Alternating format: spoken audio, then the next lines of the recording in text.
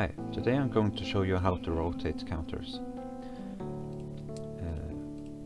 So, as you know with counters, or as you might know, you can't rotate a counter in the same way you can rotate an active. With an active you can rotate it right here with the set angle function, but the counters doesn't have that.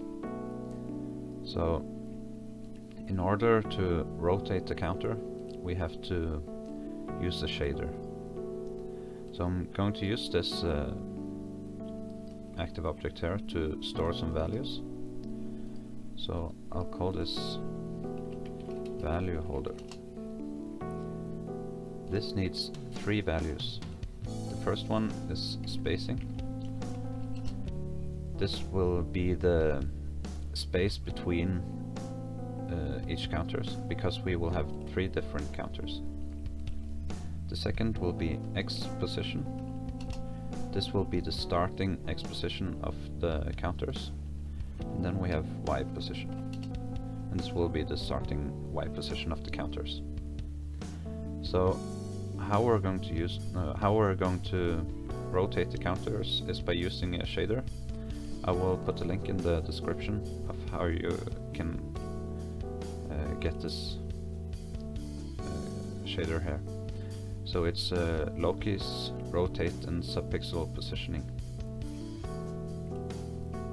So this effect parameter here, it will rotate the animation of the counter. So if I just show you what happens if I just use one counter and rotate it, you'll see that it's not really good, so we have to use multiple counters. So I'll set the effect parameter to FA. You don't have to do this, I'm just going to show you what happens if you don't use multiple counters. So I'll set the effect parameter to its effect parameter plus 1, and I'm adding 1 to the counter. So when it exceeds 10, it will get 2 decimals. So now it's rotating, but you can see they're not lined up in the way that we would like to have them lined up.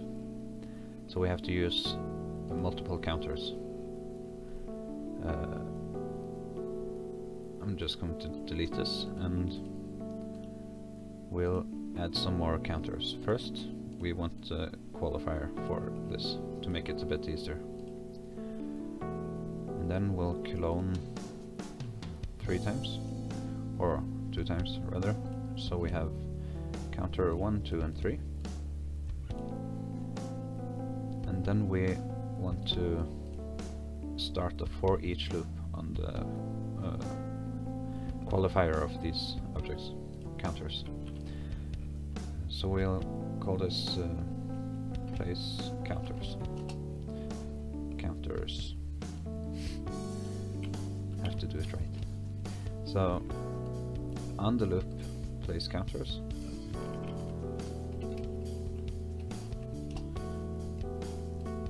We will set the position X to this is where we use the value holder, because counters can't hold any values other than what they're used for, so we have to use another object for it. Or use global values, you could do that as well, but it's better to just have an active. So we'll set the X position to the starting X position minus cosine of, remember the parameter that I showed earlier, the parameter of FA, and multiply this by the loop index, and multiply this by the spacing, and brackets here. We can copy this because we're going to do almost exactly almost the exact same thing for the y coordinate.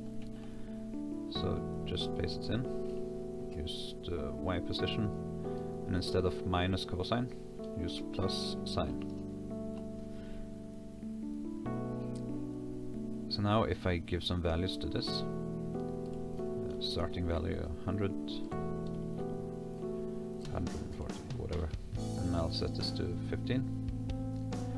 You can do whatever you want, but if you have too small of a value, the counters will overlap, like this. So I'm going to use 15, I think that's a good number. And let's add to the counter. So if I'm just adding to this counter here, the first one, then it will overlap the other counters. So we have to make this go to a maximum value of 9, and then we want to set it back to 0, and this one will get another, we will add 1 to this counter. So we'll say that when this first counter is greater or equal to 10, that's when it gets 2 decimals. We want to subtract 10 from it. And then we want to add 1 to the next counter. So this way, if I'm adding 3, actually I'll demonstrate it by a button press instead, so we can see it in action. Then we'll subtract 3 and add 1. Subtract 10 and add 1. So we will have 3, 6, 9, and then we will subtract 10, so we will get 2 afterwards. Instead of setting this to 0, it would be it wouldn't be correct. So now we have 9 and 12, so it's correct. So we'll do the same with the second counter, and just subtract 10 here and add to the next. Of course you could use as many counters as you want, depending on how big of a number you want. If you think you will exceed 1,000 values, then, or 1,000, like 3 decimals, then you would have would have to add more counters, because if not, it would be the rotation would look funny, like I showed you earlier. So now we will always add 1 to the first counter. You can see it looks like a normal counter, but in fact it's 3 counters there. So let's add the rotation. When we hold the right arrow, we want to change the parameter of the counters. The reason I'm writing the FA on the effect parameter here is because that's what is inside the brackets here. That's how you change the effect parameters. So if I wanted to change the center X, I would write FX. If I wanted to change the Y shift, I would have to write FSY.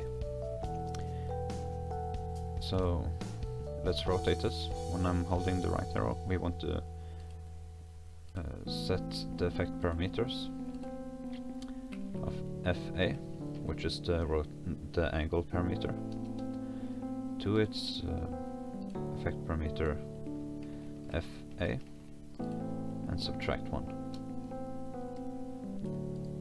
And we'll do the same for the left arrow, except we will add 1 instead.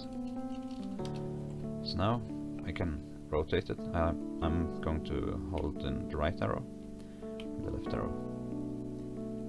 So I think this is the only way to rotate counters, and it looks okay. So look, now since I exceed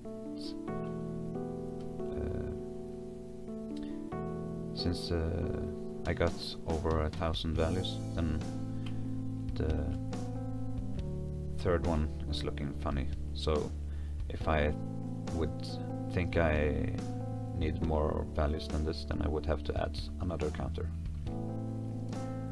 And that's simple, you just clone the last one and copy this, change the counter 1 and 2 to counter 3 instead, and move it and do the same for the next counter. So now when this goes up to 10, it will add 1 to this counter instead, and it won't look funny. Just like that. So that's everything. I hope you learned something, and I'll see you next time.